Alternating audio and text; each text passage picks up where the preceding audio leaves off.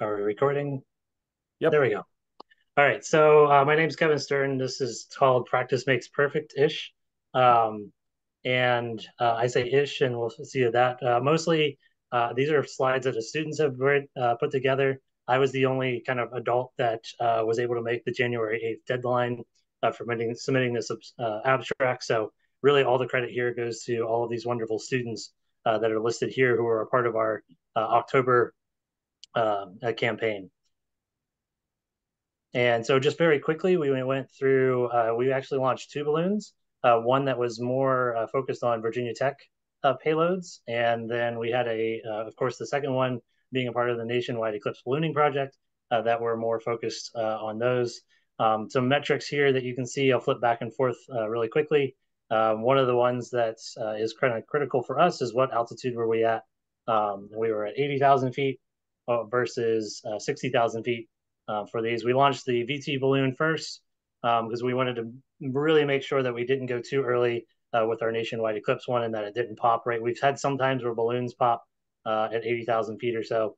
We should also preface this that we ended up not flying our vent system for NEBP. So neither balloon had a venting system. Our students just couldn't quite get it together, and we didn't have enough confidence in it to be able to fly it during this event. So the things that really went really well, this is kind of our lessons learned that I'll hit on really quickly, is leading up to this, we had not really done a lot of practice of launching two balloons at the same time. So kind of going back to this, we had a launch time of 9:22 and then followed by a launch time of 9:39 here. And a lot of times our timeline we had kind of let slip. And anytime we said, oh, we're going to launch by 10 a.m., we launched by 10:30, right? When it was not that critical, we got it on time. We were really bad on not hitting like a time metric.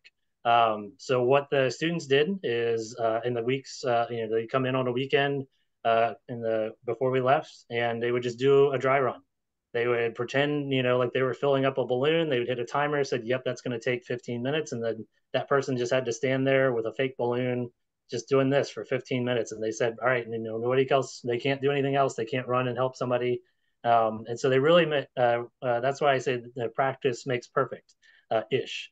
And that's the thing that went really well is that we gave ourselves about a 20-minute time window, and they hit it. We were able to launch when we needed to. We got the balloons at altitude when they needed to. And it was a lot of the students said that practice doing it. We did it one time in real and it didn't kind of quite work out, but doing it just even a dry run, even if you don't have the stuff, if you kind of pretend and you go through that motion, you make a timeline, that really helped our students out. So that's the main thing that I kind of wanted to pass along here, is that kind of doing that practice really, really can help out.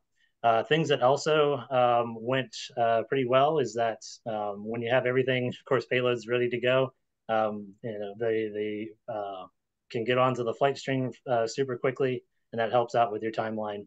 Also, these altitudes that we have, especially the one we have highlighted here, 103,000 feet, that's the maximum that we've gotten to at our university. So we were super excited about that. And then certainly too, with this whole timing thing and figuring out where things are going to be at, we hit the ascent rate, or at least our target. Of course, before things started cooling down and we noticed some slower ascent rates.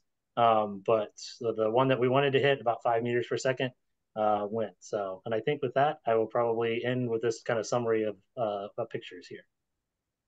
Wow, impeccable timing, Kevin. Thank you very much. Uh, okay, thanks. So James, are you stopping the recording and then starting a new one each time?